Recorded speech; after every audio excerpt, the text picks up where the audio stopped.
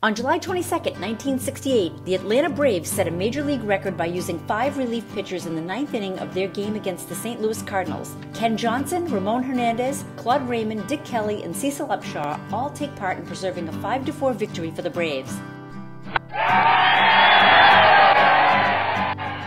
On July 22, 1986, Ken Griffey hits 3 solo home runs, but Atlanta falls to Philadelphia 5-4 in 11 innings. Griffey is the second Brave this month to hit 3 or more home runs in a losing cause after Bob Horner went deep 4 times in a loss to the Expos.